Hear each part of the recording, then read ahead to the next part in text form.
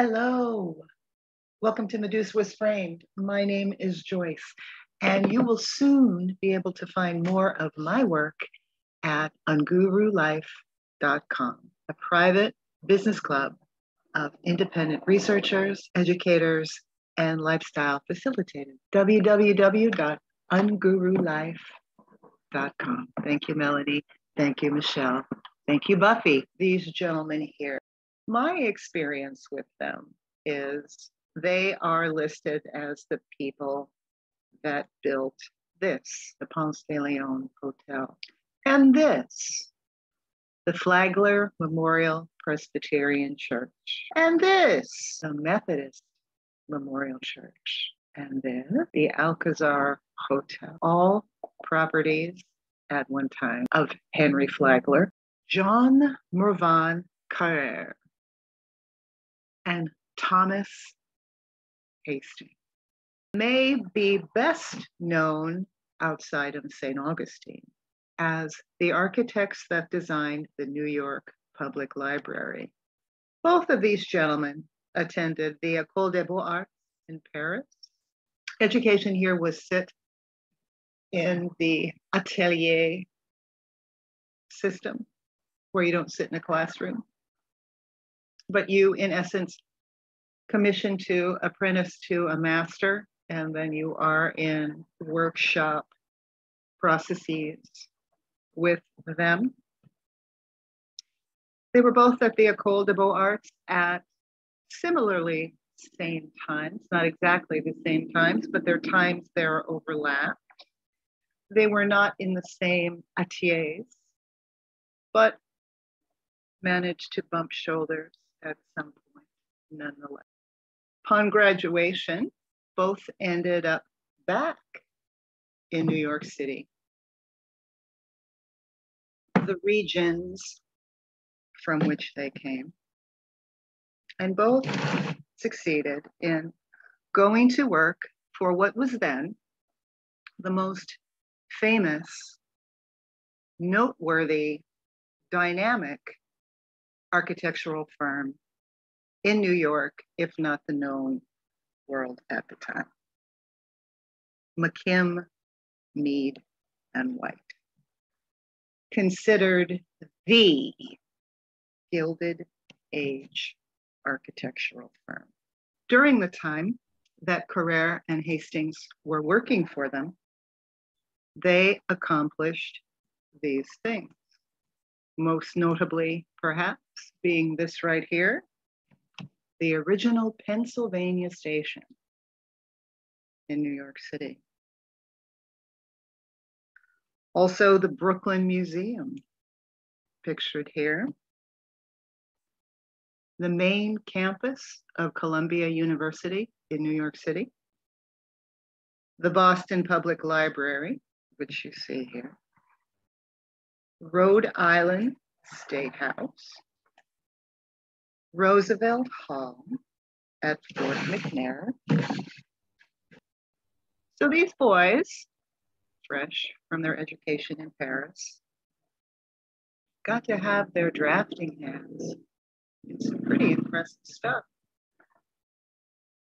But let's talk about the men who shaped their early career. Let's talk about Charles Follen McKim.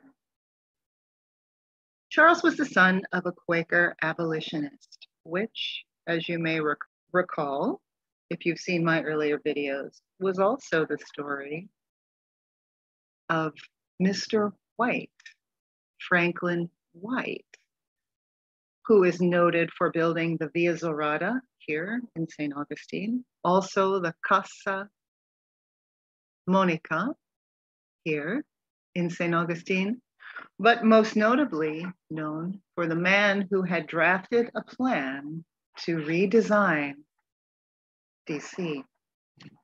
He was also the son of a Quaker abolitionist.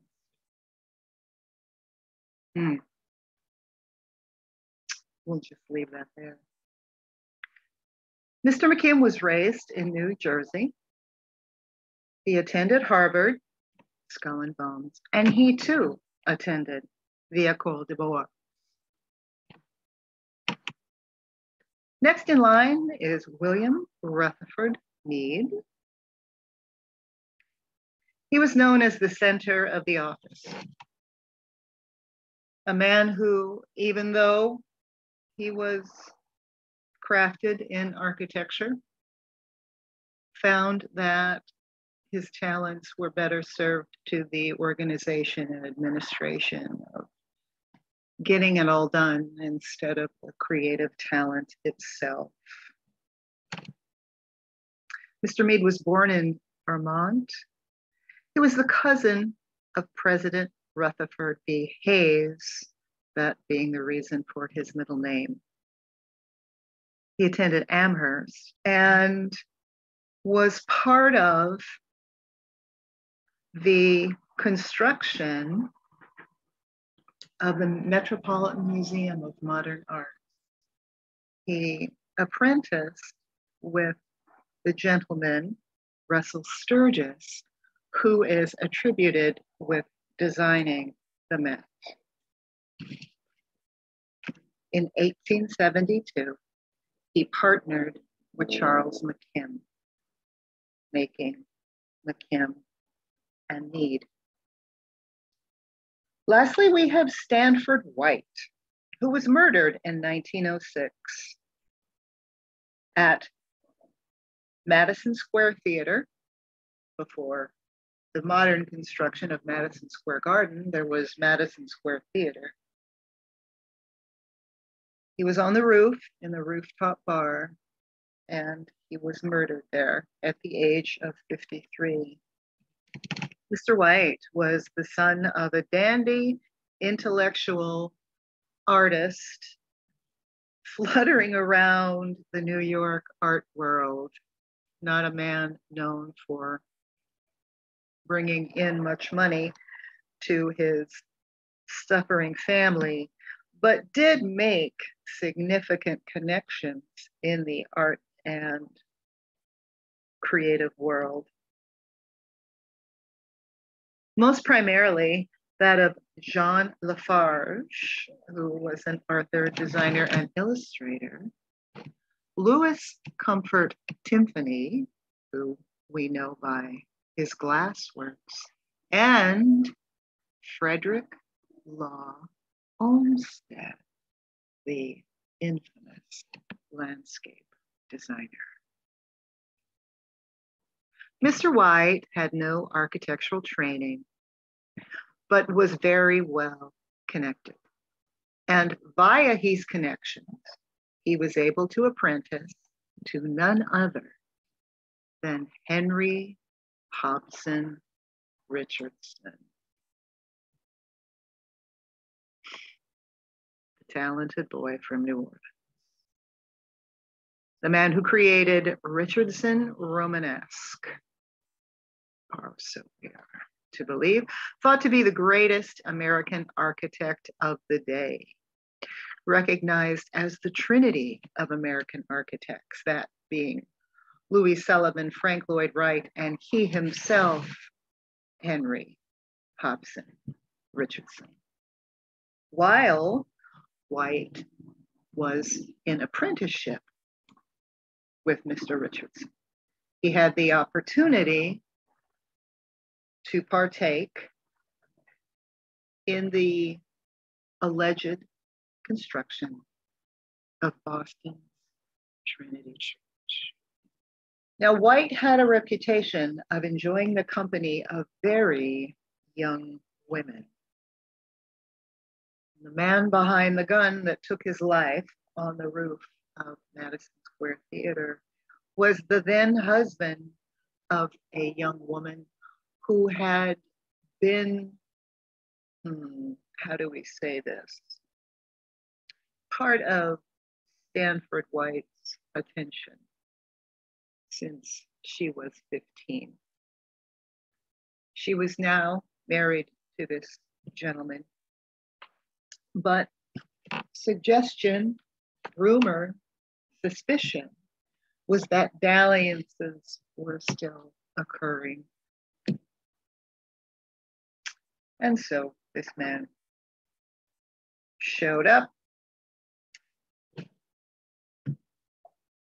and took his life. So there, now you understand a bit about the trilogy. Our young boys from Paris return with their Beaux-Arts education, Mr. Carrere and Mr. Hastings, and they're taken under the wings of McKim, Mead, and White in 1883. During this time, they had the opportunity to be involved in the following constructions. The original Madison Square Garden, which was a mixed-use property, retail, apartment, and a restaurant and bar on top, interestingly enough, where Stanford White lived when he was shot in 1906, and the very restaurant in which he was shot. He designed the place where he died. Also, the original Pennsylvania Station.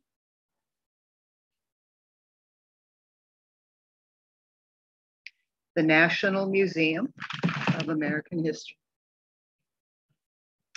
Those are three pretty big projects for young boys, fresh from school. After just a few years working for the big guns, they decided to start their own architecture firm together and broke out on their own in 1885. Mr. Hastings came from a family of Presbyterian ministers. His grandfather is reputed with writing the hymn Rock of Ages.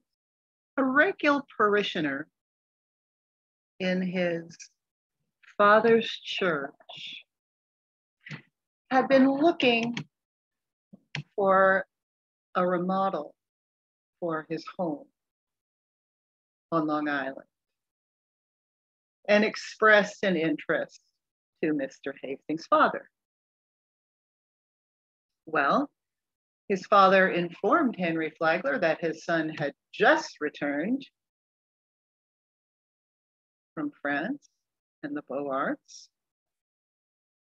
And for whatever reason, how things happen, that same year, the year they started their own practice, Hastings won the bid to expand the library at Henry Flagler's Long Island home, Mamaroneck Estate. Pleased with the work, Mr. Flagler is said to have reached out and asked Hastings to come back and build him a hotel, this time with his partner, John Carrere. Allegedly, construction of the Ponce de Leon Hotel started in 1885 and was completed in 1887. 270,000 square feet, 600 rooms. A feat that required Flagler hiring 1,100 recently liberated slaves to be trained in construction. Flagler owned this town at the time and for a time after, more ways than one, with that Rockefeller Standard Oil money. And as a gift to the city that he was completely revamping, he hired Carrere and Hastings to again build a new church. The Grace United Methodist Church was said to have begun in 1886 and finished in 1887. So we are to believe that in a period of time, not long after the Civil War, two grand structures were being built in war-torn Florida. St. Augustine was the capital of Florida at the time. Now, if that's not enough, Flagler complained that the influx of tourists for winters in St. Augustine was so extreme that he needed another hotel. And before the Ponce de Leon was even completed, he started construction of the hotel, which sits across the street to this day, then called the Alcazar, now referred to as the Leitner Museum.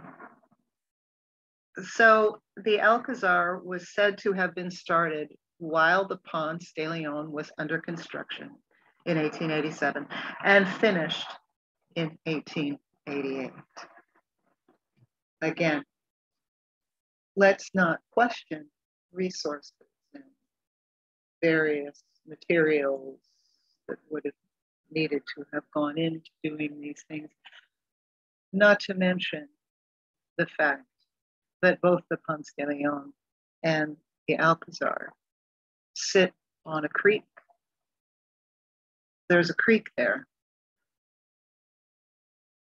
They had to fill in the creek, shore it up, reinforce it, and build these massive hotels that had Turkish baths, heated pools, and multiple stories. Sure, you believe that, don't you? Now that's not enough. In 1889,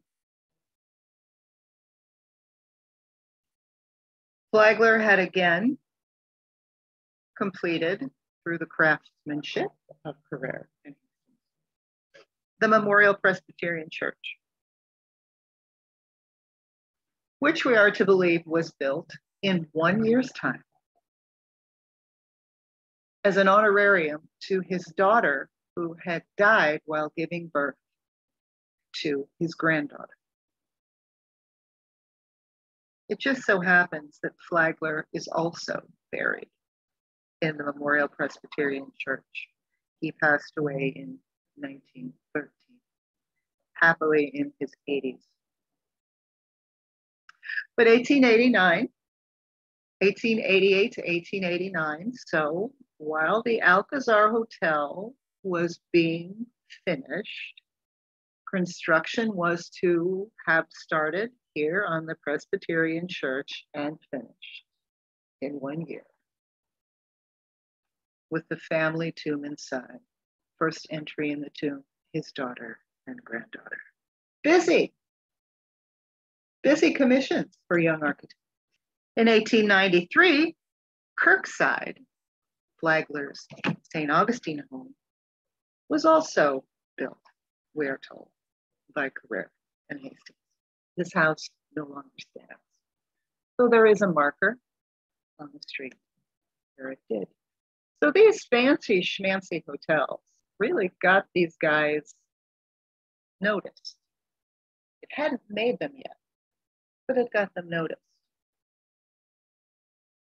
And their fame started to grow. In 1891, we are to believe, they designed and built the Commonwealth Club. Also in 1891, the Edison building. Also. In 1892, they accomplished the New York Evening Mail. Also in 1892, Brookside Park in Tarrytown, New York, upstate. The Sleepy Hollow Park. Interesting. That culvert and water system. I thought engineers, which is a different training and understanding, built canals and culverts and bridges. And yet Brookside Park is full of both water systems and bridges. In 1895, they reputedly built the original Jefferson Hotel in Richmond, Virginia. You can see it's obviously been modernized, but you see the original flavor. In 1896, they were commissioned to build the Cairnwood Mansion in Bryn Athern, Pennsylvania. Also in 1896, they managed to spit out the Paterson, New Jersey City Hall. In 1997, they started the New York Public Library, and this was the job that made them. If they hadn't already sealed the deal, this was the deal that sealed them. Now, moving on, due no doubt to Henry Flagler and his friends of the mansion world, they received the commission for the Fernwood Estate, one of the Gold Coast mansions. This was the home of Walter Jennings, Long Island, New York. Following that, between 1898 and 1900, they accomplished the Cosmos Club. Well, it's called the Cosmos Club now.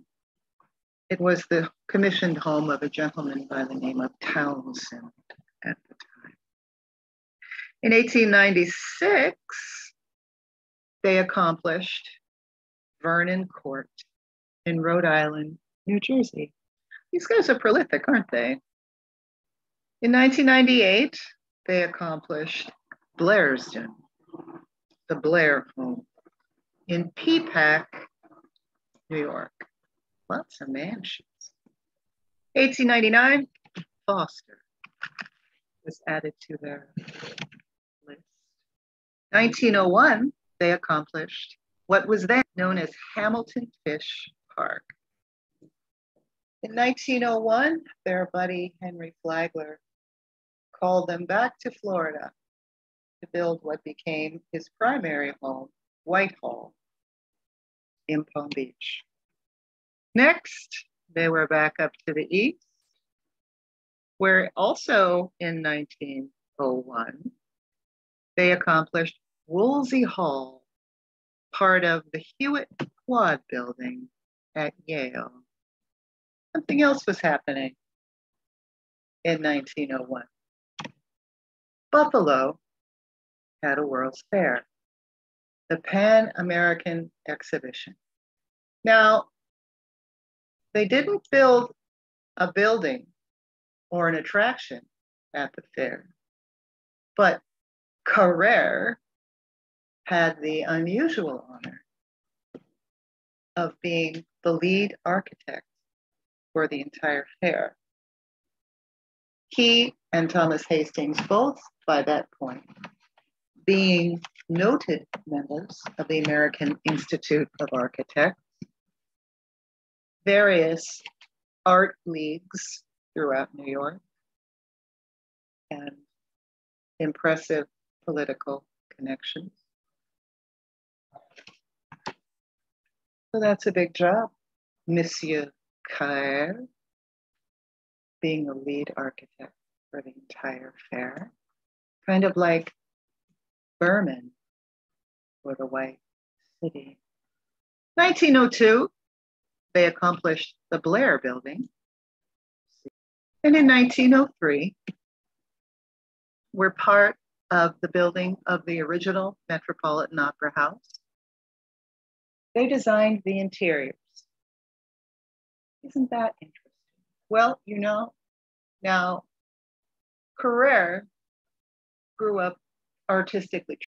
Hastings was interested in design, but his early training, his boyhood training, was actually in interior design, furniture making, woodworking.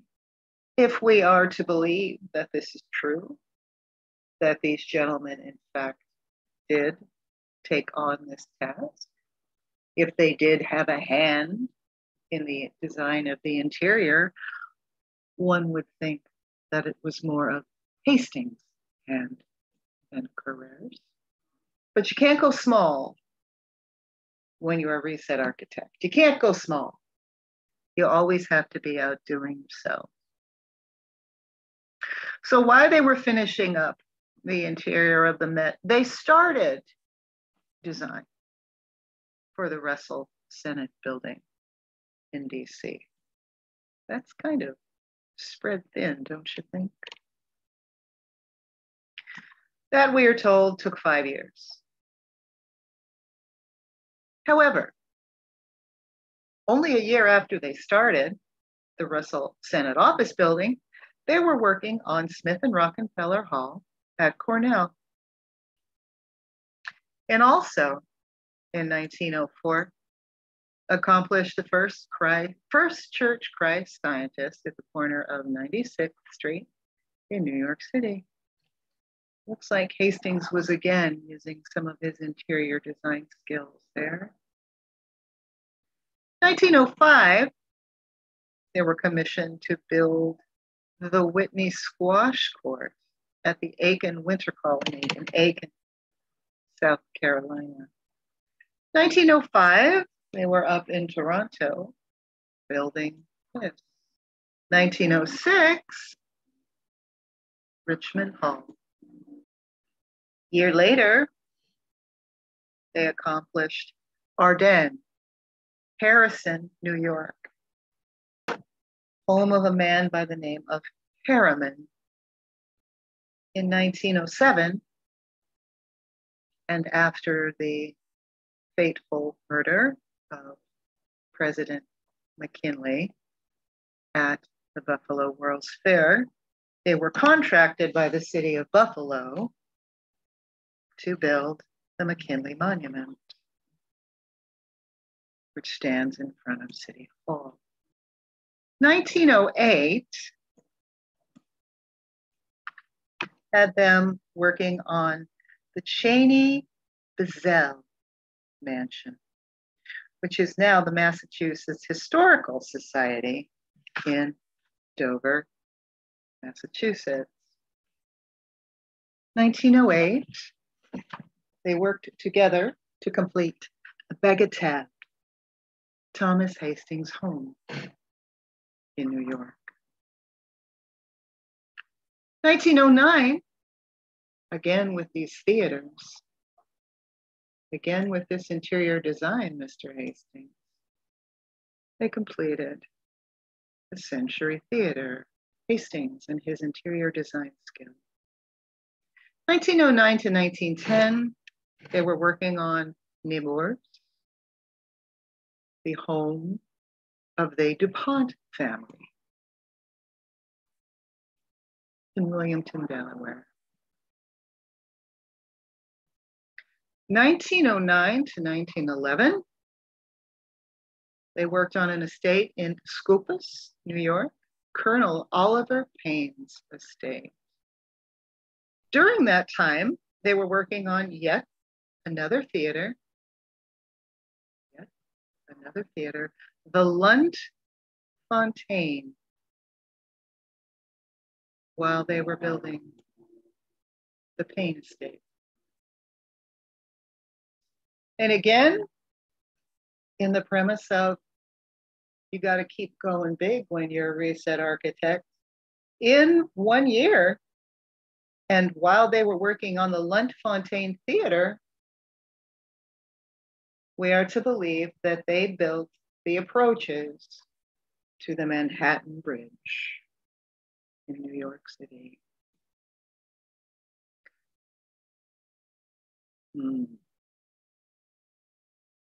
During this time, during the construction of the Lunt Fontaine Theater and the Manhattan approaches to the bridge, they were working on the Carnegie Institution of Administration in Washington, D.C. In 1911, Carrere was in a taxi returning from a dinner meeting.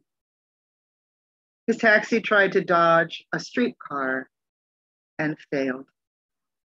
The taxi was overturned. It was March 1st. He suffered severe head injuries.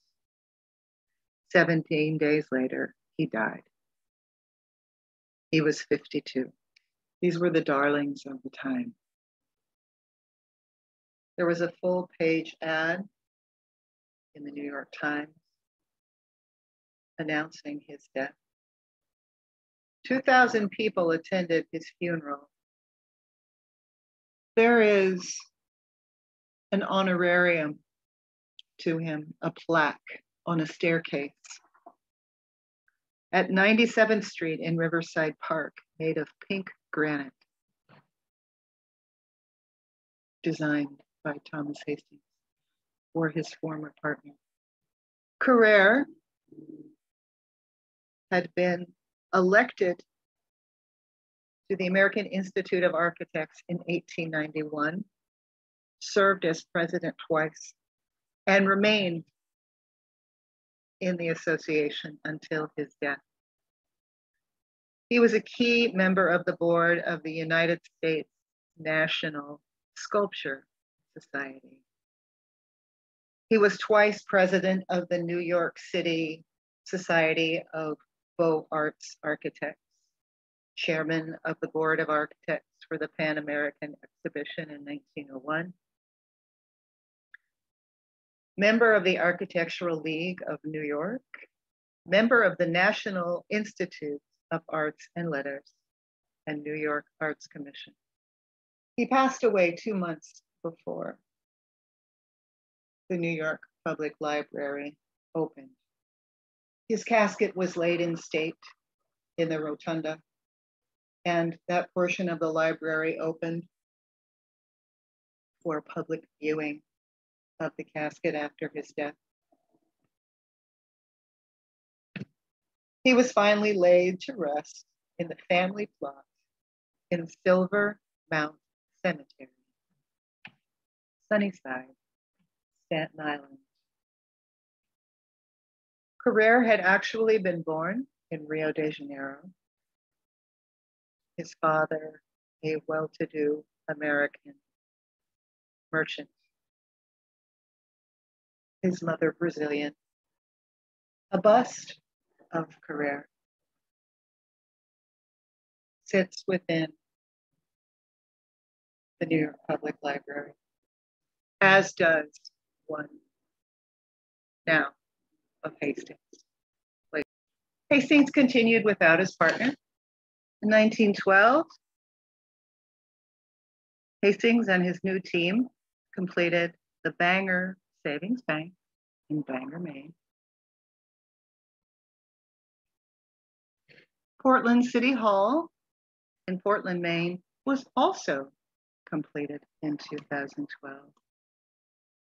Three Times a Charm, also completed in 1912, was the U.S. Rubber Company in New York City. Back up the road to Canada, the short trip to Toronto brought them back to the Bank of Toronto to complete the head office in 1913. 1914, they were back in New York to complete the Henry Clay Frick House, which now holds the Frick Collection, 70th Street in New York City. Also in 1914, the William Stanley Mellon House, which is also now a gallery. 1914, the Sidney Lanier Monument. And while the entire world was running around and enjoying World's Fairs and the beauty of reset architecture and mud floods and grandiosity, through his connections to people like Olmsted, Berman, Richardson, Hastings was asked to submit something for the Pan-Pacific exhibition in San Francisco in 1950. His contribution, we are to believe, was the famous Tower of Jewels, a 435-foot tower finished in 100,000 pieces of cut stained glass, reflecting light during the day and illuminated by 50 electrical searchlights at night. The Pan Pacific ran from February to December of 1915. Wasn't there a war going on? Well, while he was on the West Coast, he went ahead in the same year as the Pan Pacific exhibition and finished the Pocatello Railroad Yard in Pocatello, Idaho. Then he scooted back within the same year to DC to accomplish the first statue on the ellipse, the Brett Millet Memorial Fountain.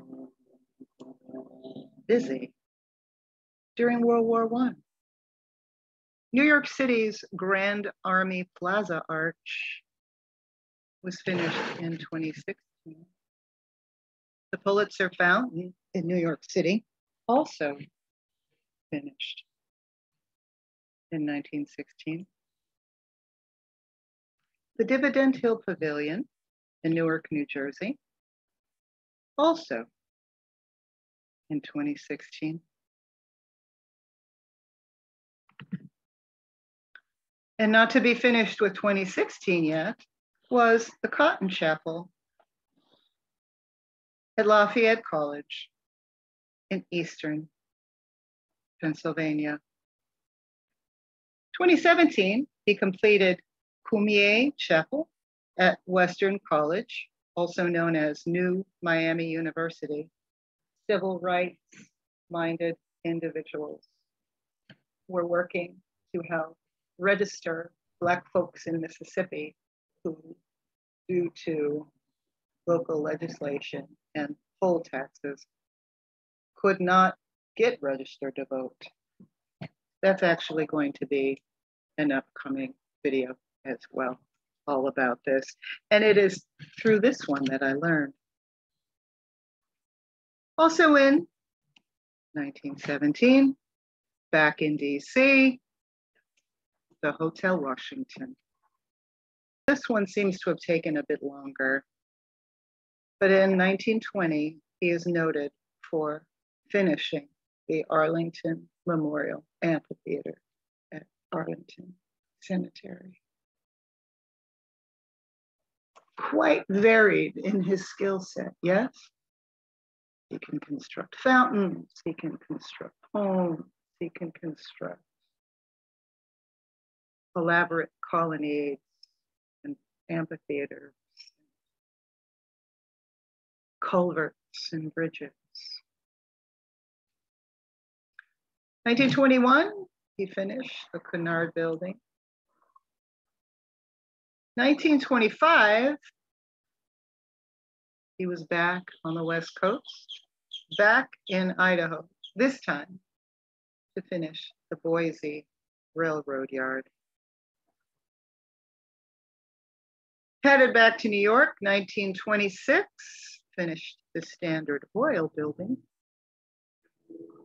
because he knew Rockefeller through Flagler. 1929, he was in Kentucky, where he built the Louisville War Memorial. Back to DC, same year, 1929, for the Embassy of Laos. In 1929, October, Mr. Hastings was admitted to Nassau Hospital in Mineola, Long Island, for what turned out to be appendicitis. There were complications during the surgery, infections, and he passed during the surgery. He was 69. He's buried in Putnam Cemetery in Greenwich, Connecticut.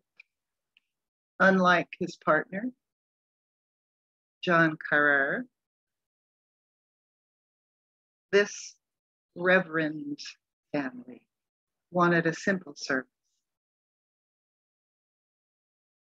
It was done in the seminary where his father and grandfather had been ordained, Union Seminary, by the president at the time, Dr. Henry Sloan Coffin. Dr. Coffin presided over service. Hastings had been a founding member of the U.S. Commission of Fine Arts, and that is another story in itself. I amassed a great deal of notes just on that and the political dirt involved in that, much of it being opposition to votes for women, much of it being anti-abolitionist.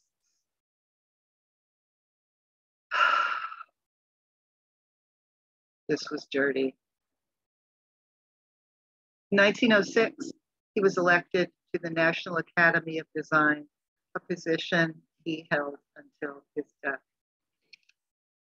And his bust, as mentioned, is also now in the New York Public Library. It was constructed by artist Fred McMorris. The drawings of Carrere and Hastings are in permanent collection at the Avery Library at Columbia. If Thomas Hastings is known for one construction alone, it would be the tomb of the unknown soldier. Though perhaps not as grand as the amphitheater, it is certainly the most well known. Inheritors, they were, without a doubt. Henry Flagler writes that his commission for the Ponce de Leon Hotel here in St. Augustine was the first of 600 commissions that became noted to Carrere in Hastings. I did not even scratch the surface here. 600. In a period of time that amassed one depression, the Great Scare of 1893, and a war. And yet they accomplished this grandiosity. Their collective memory, to most people, will be summed up in the New York Public Library, but their local impact will be seen in mansions, or here in St. Augustine, they're known as Henry Flagler's architects.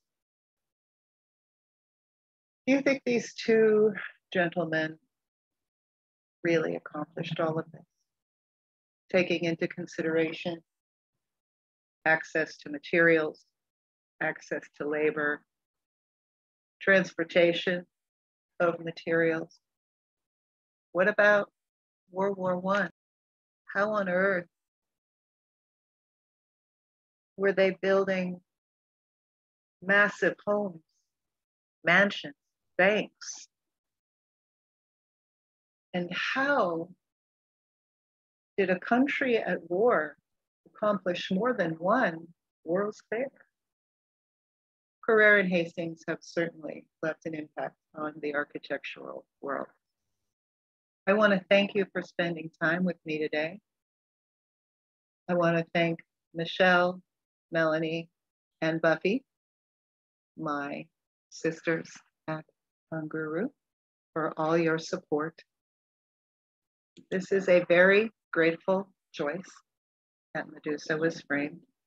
Thanking you for your comments, your likes, your subscriptions, your coffees, your memberships, and taking the time to listen to my quirky, irreverent presentations. Thank you so very much